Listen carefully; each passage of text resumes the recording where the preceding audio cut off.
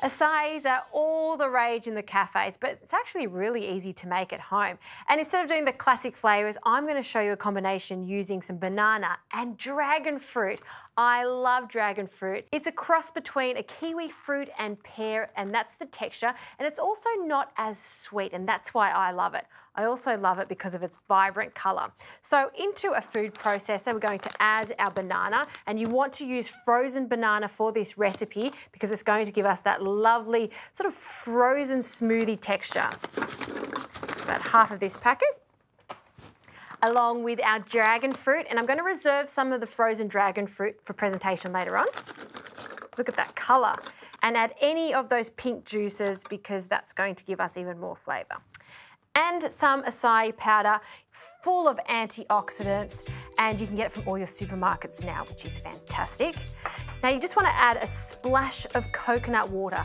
Don't add too much at this stage because you don't want it to be too runny, so a little bit, I'd say a couple of tablespoons.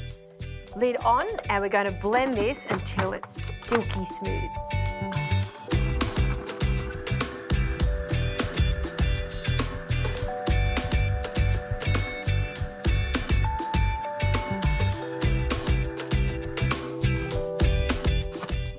Have a look at that. That is the best colour, so vibrant, and that's the consistency that we're after.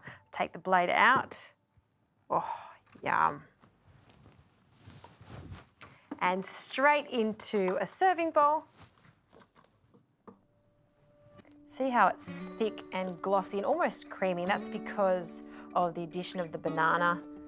And we'll spread that out. Just to really show off that dragon fruit, a few chunks that I've reserved.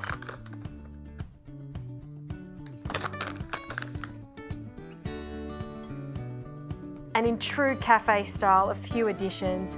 We'll add some chia seeds, just in a line. And because we did add some coconut water, some coconut, just some coconut flakes to one side. That right there is the healthiest soft serve you'll ever have.